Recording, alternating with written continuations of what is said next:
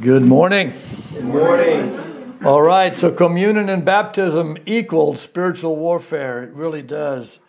This is how we demonstrate our spiritual warfare, our keeping our faith once we come to it. And the fact is that decisions on whose side we're all on have to be made.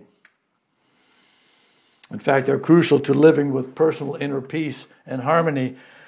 And not that worldly nonsense of that. I'm talking true inner peace and true harmony with the Lord God. And that all his promises of God, are in Christ, and they're all yes and amen. Yes, and so be it. Not maybe, if, no, yes, no, whatever. Yes and amen, 2 Corinthians 1:20. All the promises in Christ, listen to this, in Christ are yes and amen, that if anything was promised in Christ, and there was from beginning to end, they're all yes and amen. They're all for us. There's nothing maybe or nothing no. Think about that. No, there's no no. Ooh. So the Lord God is on the side of the true believer in him, the Father, and in his word, Jesus the Son, and their report. The canonized 66 books we call the Bible. Now, it's been said that the Bible is a love story. And it certainly is that. But it's also a fight for survival. We have to get the perspective that we're being attacked daily. I have to repent daily because I fend off some of those attacks in an unbiblical manner, to say the least, with my brain and with my words, and I hate that, but that's what it is. But it's a love story from the perspective of the fact that God is love, and he loves all his creation as a ballpark, as we find out in John 3:16. But he's very succinct about those who don't want him and what happens to them by their own volition. So more than a love story, it's a fight for survival, eternal survival. We just sang about it too. It's a love story in the sense that the love part, which is the cross and the resurrection, is what freed us from demonic activity and captivity, which was leading us eventually to the lake of fire at the end of this life if we don't choose Jesus. A place where everyone is separated from God. I can't even imagine that. The world is separated from God, but they think they have an equal partner that they can deal with that. No, they don't. It's all falling apart. And we know it, and even they know it deep down. So this real fight began in the garden, instigated by the Nahash, the shining serpent, who was a member of some description among the heavenly host of Hashem, or the Lord. And it's interesting that even apparently Adam as well had no clue that a real and most serious fight was just instigated by the devil. It didn't look like a fight. He didn't do this. He didn't do none of that. He just said, "Has God said?" Yeah. That was like cocking that rifle, right? Has God said? He drew the sword of trash, but they didn't see that it was drawn or that there even was one. But the fight was definitely instigated. They were about to engage in a fight against an enemy whose absolute cruelty they didn't even know existed. Satan is cruel to the max. I like a quote from Michael Heiser in the intro of his book, The Unseen Realm, in chapter 38. He says, "Any veteran who has experienced combat will tell you that war is a terrible thing. Caught in such a conflict, you must take sides. Many modern people, particularly in developed countries, like to think that diplomacy and neutrality provide a more enlightened path. But some wars and some enemies don't offer that option. When an enemy wants nothing but your defeat and annihilation, neutrality means choosing death. I couldn't agree more. Scripture tells us that all who hate the Lord's wisdom love death. Proverbs 8:36. All who hate me, the proverb says, wisdom is speaking, personified as a woman. Wisdom says, all who hate me love death. Think of that, right? And yours truly has pointed out years ago in our booklet, When to Turn the Other Cheek, because I was asked over and over again over the years, how can you be a martial artist and be a Christian? Very simple. Also, I wrote an article, Martial Arts and the Christian, and there's a huge difference between being slapped on the cheek versus having someone wanting to cut your throat. We're talking cruelty. The former is done to get us to react with, swinging back and all of that, when that isn't really necessary for various reasons. While the other is an outright murderous attempt to destroy us and counter God, whose image we as believers represent. We have to do something about that one. And as much as we can, and God gives us the strength. So obviously on this earth and in this life, the latter needs an appropriate response, listen to me, that is immediate, vicious, and final. When we train out there, we have to hold things back because we can only train one time if we don't. But the idea of vicious, of being like a banshee, of when that moment comes, God forbid it should, but if it does, you better be vicious or you ain't going to make it. Against the vicious. You understand what I'm saying? It's like one of David's guys said, oh, let me go and do Saul. I won't have to do it twice. He was going to do it one time. That was it, because his mind was made up. Bang, that's it. It's that kind of an attitude that I'm speaking about. And we do have enemies. Not all have faith, Paul tells us. So anything, less in terms of true self-defense simply won't do. You have to be vicious yourself. And we all actually do know this. It's just sensible and right. Now, what is many times misunderstood or never grasped at all is the fact that this enemy of God and the enemy of his new human creation is out to utterly destroy humanity, you and me, from ever ending up as rulers of the earth and judges of angels. That's why. 1 Corinthians 6:2-3 tells us that that's the case. And this enemy of God and us takes no prisoners. And we can't either. It's a spiritual war.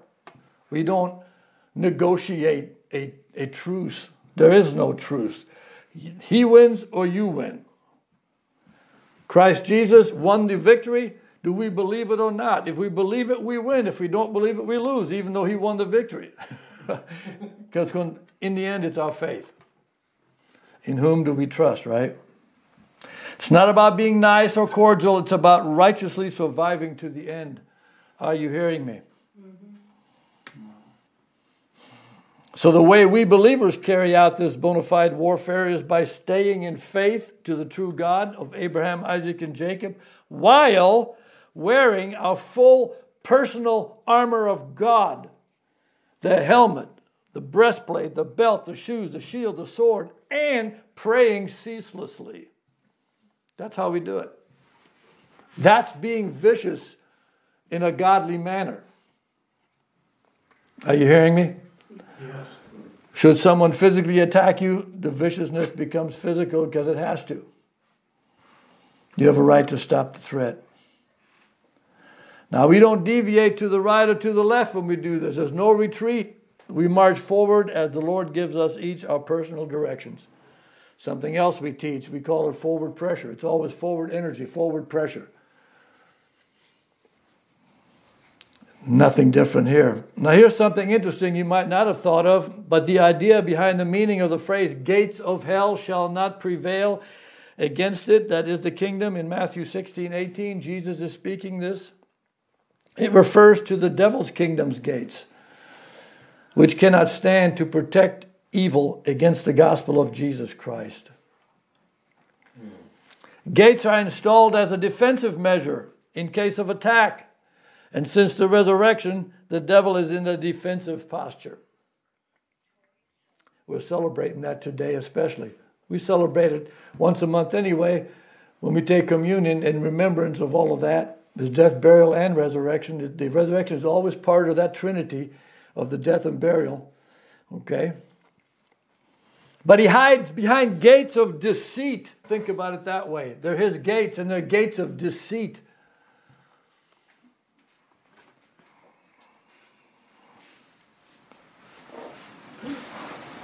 I will build my church, and the gates of hell shall not prevail against it.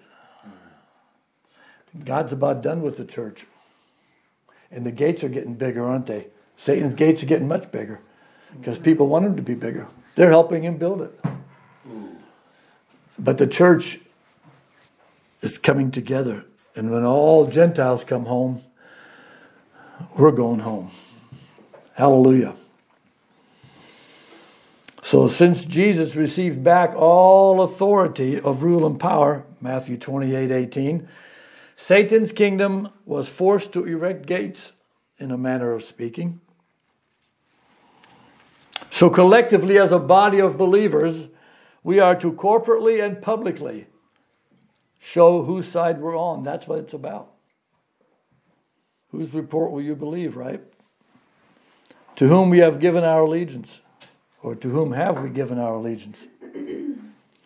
Within the church, our Lord Jesus has instituted 2 sacraments, communion and water baptism. Unlike the Roman Catholic Church, who lists 7 sacraments, there are in fact only 2 that are biblically commanded to be performed by true saints. And God commanded these, not some denomination. That would be the important part. Both are acts of obedience to the Lord, and both show the devils who are watching whose side we're each on. See, that's what this is. It's about ownership. It's about master and servant. People don't want to hear this, especially in the West and especially in America out of the West. The land of the free, right?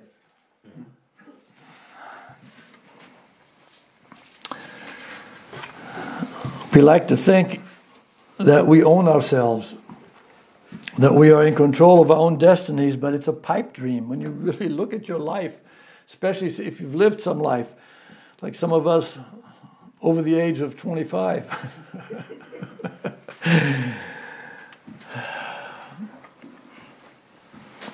But these 2 sacraments are reiterating to the enemy, listen to me, they are reiterating to the enemy that our Lord and Savior Jesus of Nazareth defeated Satan and all his powers of darkness, and that he's taken back all authority.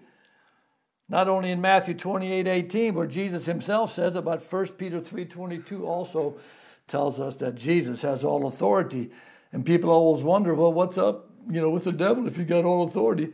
Because there's a part 2 when Jesus gets back the nations. That'll happen after Armageddon. It's all planned out. See, the debt owed to God by us, which the devil dangled in front of humanity since the garden, was fully paid for.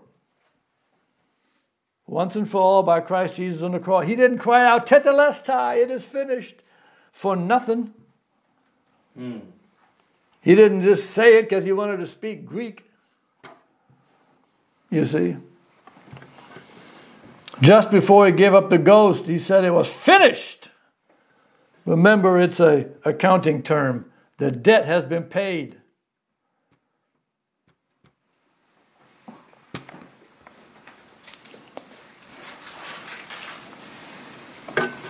With God, everything has a definite plan and purpose.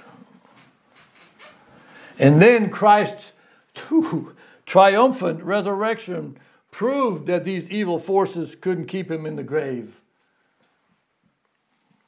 But not for the lack of trying.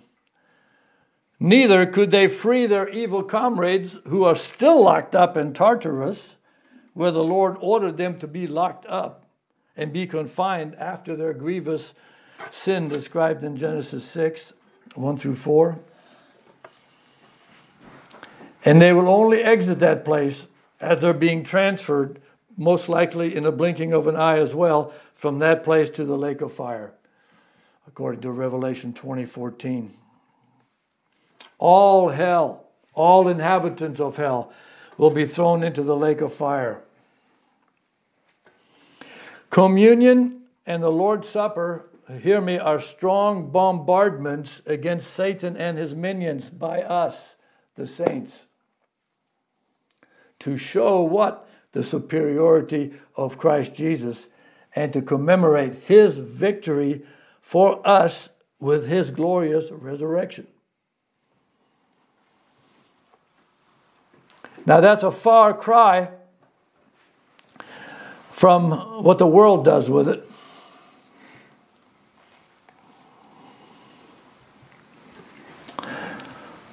The visible worldwide church celebrates this event today, and well, they should.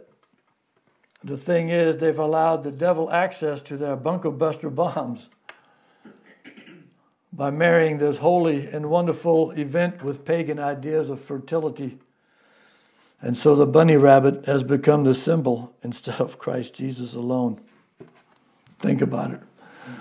I've seen at least 2 church marquees, billboards, whatever, talking about an Easter egg hunt and all this nonsense. Are you kidding me? Yeah. And they've gone even worse. They've gone from real eggs to plastic eggs. It's a double fake, you know what I mean? It's crazy. Jesus Christ alone rose from the dead. Power off. So therefore the world and her fake church are honoring the goddess of fertility, Ishtar, from where the term Easter is, of course, derived. And Resurrection Day is the only correct term in English.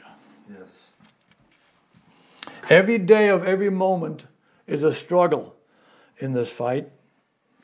Sometimes we take mental or physical hits, such as we lose it with someone, or we suffer some sickness or disease, or we have some financial setbacks, family issues, and the like. However,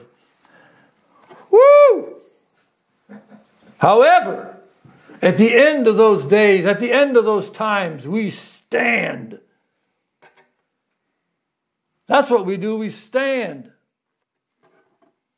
As Jesus commands us to do in the heat of every battle against our souls. Ephesians 6:13-17. Stand therefore, wearing your armor. What? You coming against me? Fire them. You stand. Here's my shield. Here's my sword. I can't get hurt. Got my helmet on my head. Got my chest protected with the righteousness of God himself. The Bible says, be holy as God is holy. In this body, I can only do that through Jesus. With this head, I can only do that through Jesus, in spite of me having my helmet, and because of it, simultaneously. The salvation I have through him makes me possible to be in that position, or makes it possible for me to be in that position. Hallelujah. See, this to the devil, when a saint stands like that, with his shield ready, his sword swinging, all his armor on, it's a reiteration as to whom we belong to, Jesus Christ or Belial. Obviously, we never belong to the self, although that's what the lie is. And the fact that these 2 ordinances commanded by the Lord were commanded precisely because they are reiterating our victory in Christ. That's what Satan wants to erase out of your head. That's what he began to erase. He started rubbing it. This is Eve's head. Has God really said, oh, you won't die? That's what that was. It's part of what Paul meant when he wrote to Timothy, telling him to fight the good fight. What is a good fight? The good fight's the one that we already won.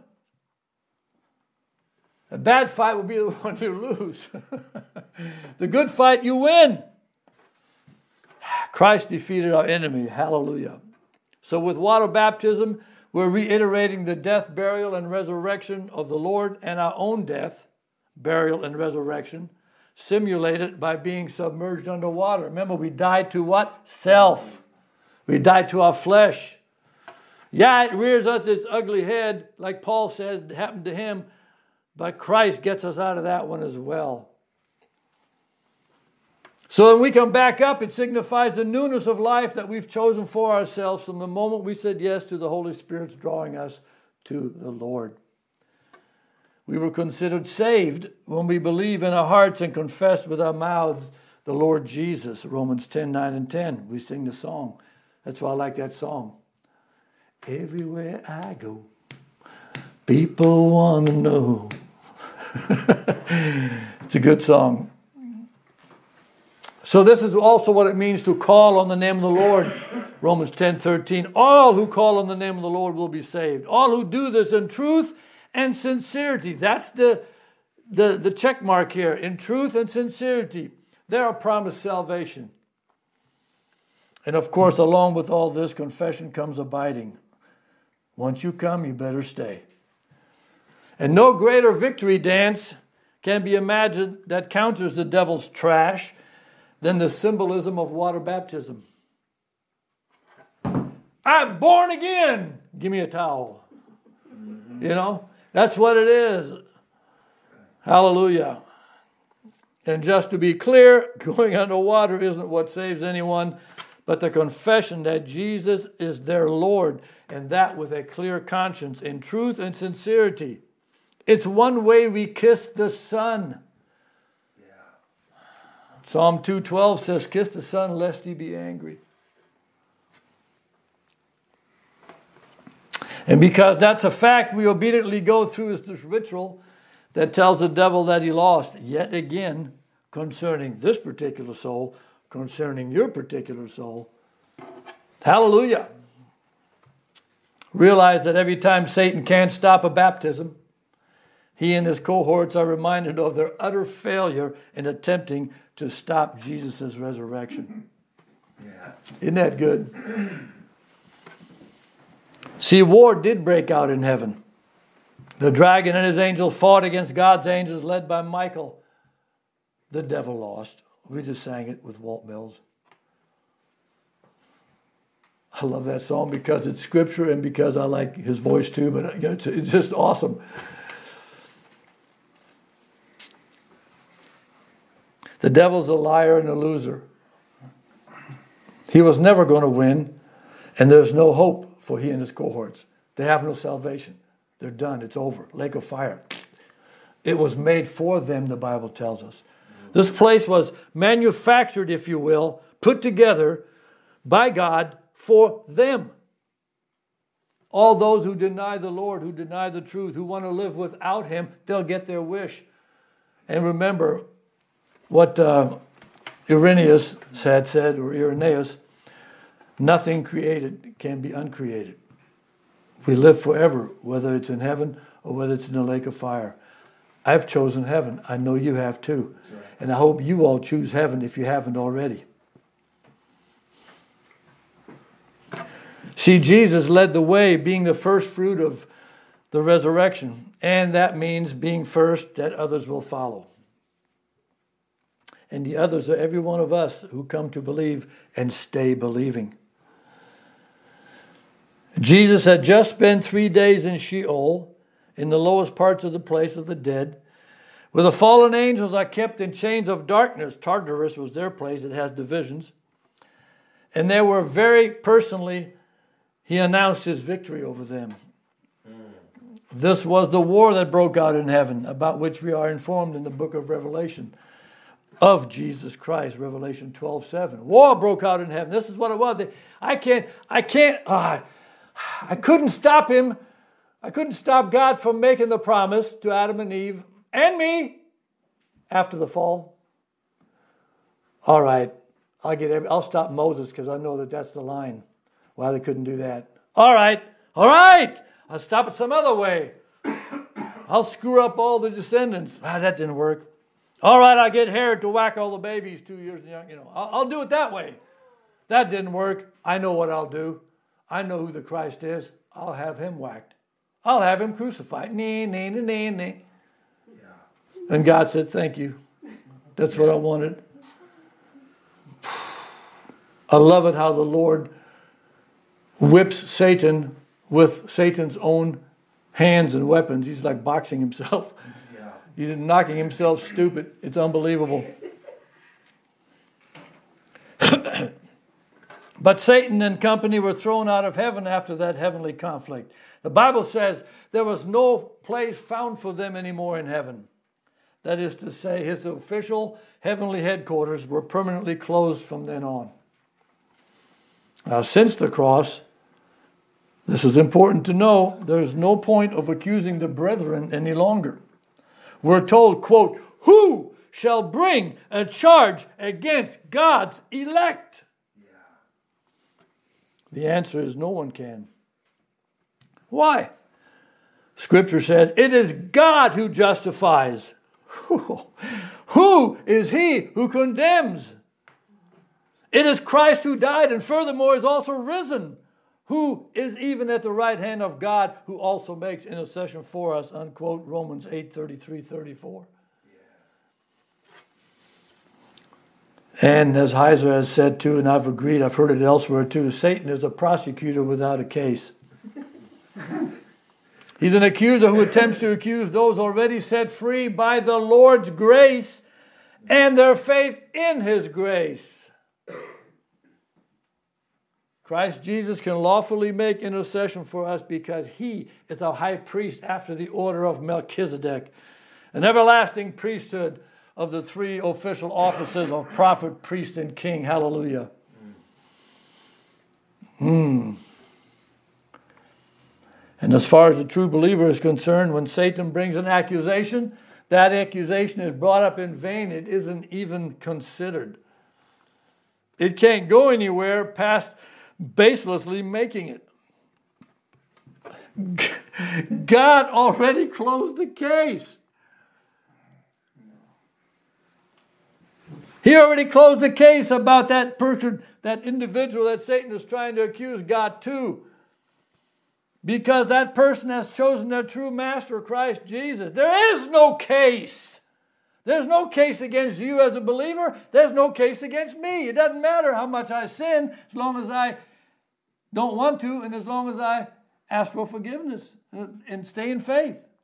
That's why we have 1 John 5:9. Praise God. See, God, the highest judge that exists anywhere, justified moi. Did he justify you? Yeah. Well, yeah. Period. This is why Satan can't say anything. Yeah, about Walt Hartwich, blah, blah, blah, blah, blah. Justified. Shut up. Just like that. You got no case. I love it. See, the accusation no longer has purpose because Jesus paid that price in full. Yeah. And the Father, by accepting that payment, justifies. The sinner is acquitted of being one and automatically became a saint. When a sinner becomes a saint, it's like one coin, two sides, and the one side gets wiped out.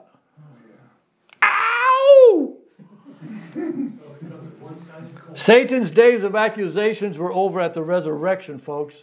That's why this pagan Mickey Mouse nonsense of rabbits and eggs and all this other crap, I can't take it. I don't care how sincere some believers are. They're just foolish. They need to get with it. Too many people accept it because they have too many friends who are real believers, and so they don't want to, I can't take it.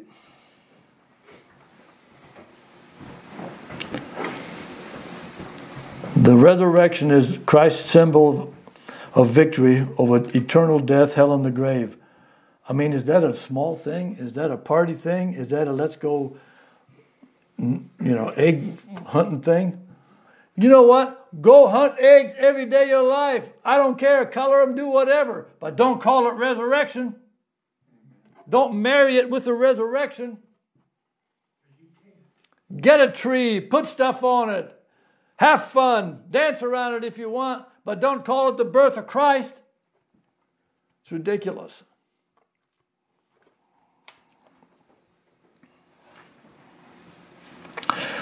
And just because I'm on that vein, dress up, pass out candy, but don't do it on the devil's designated day.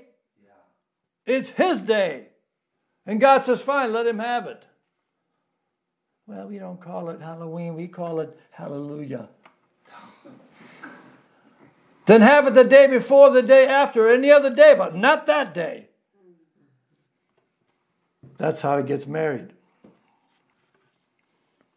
It's exactly what what the Roman Catholic Church did in perverting things. That's why it's a false church.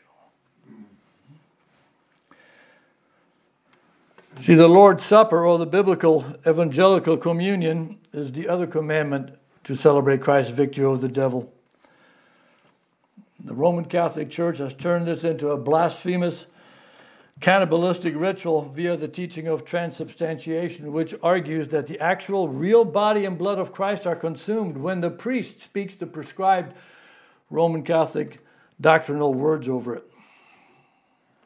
And this ability makes the priest mystical. See, that's why people are into it. Ooh. This is why Benny Hinn wore the white suit and Catherine Kuhlman the white dress. Sitting on a stage or standing on a stage, it makes them, wow. Wow. And then when that person says, oh yeah, I just talked to Jesus yesterday. I just commanded a couple of his angels and they did what I wanted. And the audience thinks, wow. Not everybody in the audience. We were in that audience. We didn't think that, but a lot of them did.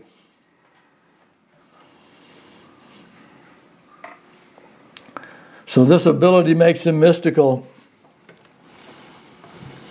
And it continues to fool billions.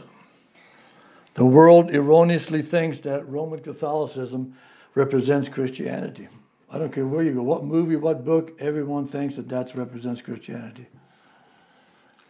Now, biblically, the elements of bread and wine only represent the body and blood of Christ Jesus for a memorial. It couldn't be more clear. In contrast, in water baptism, it is our own bodies that are ceremonially died and get raised to new life. In communion, it is Christ's own body and blood that actually did die and that we acknowledge was broken and spilled to pay for our sins. That's right. And that's what it is. This shows our confirmation of the real event, not some denominational nonsense. And we can't have the real thing anyway, because the cross was a one-time event. The Roman Catholic re-crucifies Christ every time they take communion. It's an absolute blasphemous sin. Jesus is presently in heaven at the right hand of the Father, serving as high priest of the Melchizedekian priesthood. And that's what we ought to symbolize it with bread, since he's the bread of life, and wine symbolizes the precious blood in which is the life spilled for our sins. It's what Jesus meant when he said that we must eat his flesh and drink his blood if we want eternal life, John 6:44-58. Verse 47 explains what it means to eat his flesh and to drink his blood. Oh, well, let's go there. John, the Gospel of Johann, chapter 6. Give me an ow when you're there. Right. 44. Are you ready? Yes. So he says, Jesus is speaking, he says, no one can come to me unless the Father who sent me draws him, and I will raise him up at the last day. It is written in the prophets, and they shall all be taught by God. Therefore, everyone who has heard and learned from the Father comes to me. Not that anyone has sent the Father except he who is from God, or has seen the Father except he who is from God. He has seen the Father. Most assuredly I say to you, he who believes in me has everlasting life. This is the explanation. Verse 47. I am the bread of life. Your fathers ate the manna in the wilderness and are dead. This is the bread which comes down from heaven, that one may eat of it and not die. Speaking of himself. I am the living bread which came down from heaven. If anyone eats of this bread, he will live forever. And the body that I shall give is my flesh, which I shall give for the life of the world. The Jews therefore quarreled among themselves, saying, how can this man give us his flesh to eat? Well, it's like Nicodemus saying, how can a man go back in his mother's womb? You know, this is not what he's talking about. He's talking about faith. Verse 47 explains that. 54. 53. And Jesus said to them, most assuredly I say to you, unless you eat the flesh of the Son of Man and drink his blood, you have no life in you. Whoever eats my flesh and drinks my blood has eternal life, and I will raise him up at the last day. 4. My flesh is food indeed, and my blood is drink indeed. He who eats my flesh and drinks my blood abides in me, and I in him. It's spiritual. He who believes in me abides in me is what that means. Verse 47 explains what it means. It's about faith in Christ. He's making a comparison of bread and his flesh and so forth because they got physical manna from heaven and they still died. They still didn't believe. They still rebelled against the Lord. That's what all that means. Are you hearing me?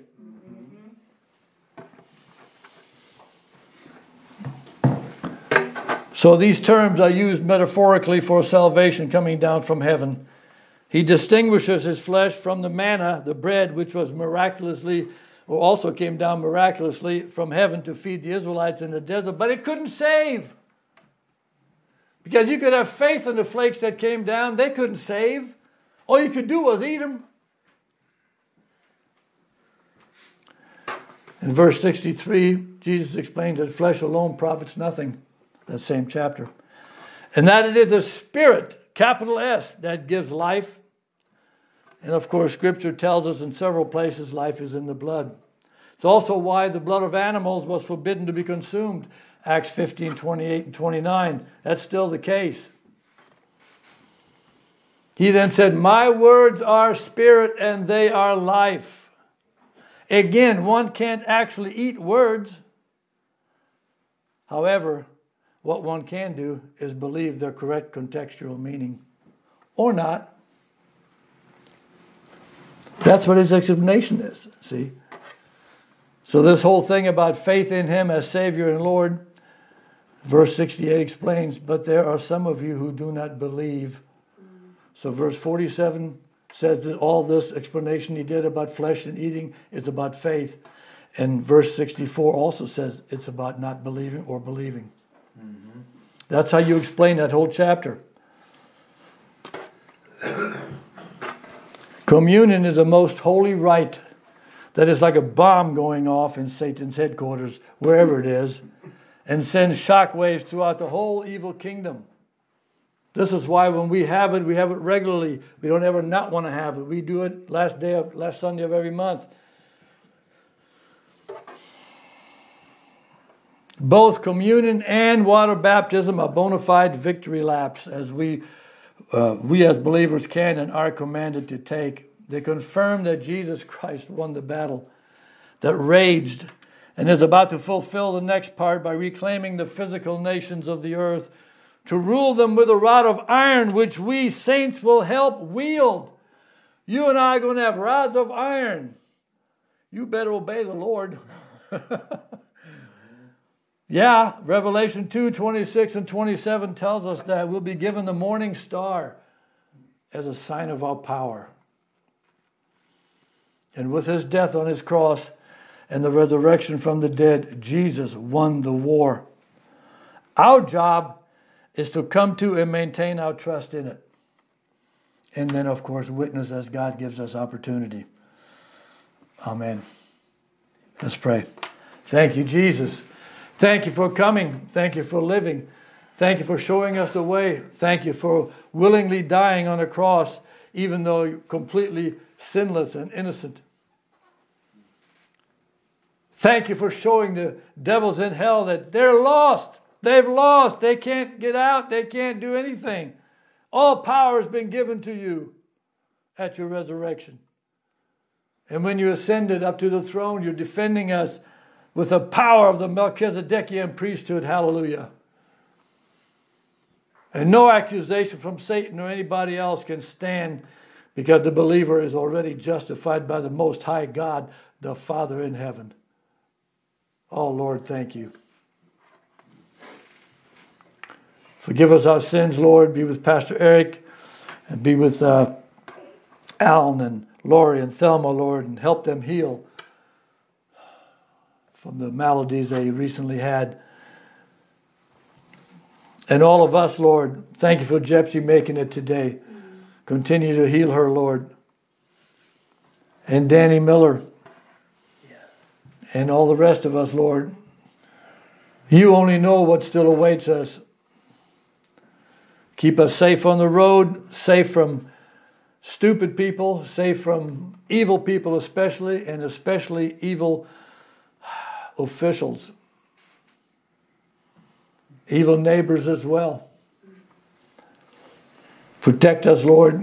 Cause us to think and speak the right words and take the right appropriate actions that would praise you and glorify you in every situation in our lives. We pray for Christine's safe flight home whenever that happens. We thank you for Brian, Lord. He's leaving. Brian Hill, that is. Keep him protected like you have been as he travels for his job's sake. Brian Pettigo, Lord, thank you for blessing him with a new apartment. And Danny's and Jill and mine visit to see him last Friday. We had a good time. Thank you for that, Lord. Continue to bless us because we need your blessing. Continue to put up with us because we need you to put up with our sad, sorry, and sad flesh. Our self always gets in the way. Forgive us, Lord. And I do pray that this is the year you snatch us out of here. Yes. In Jesus' name, amen. Amen.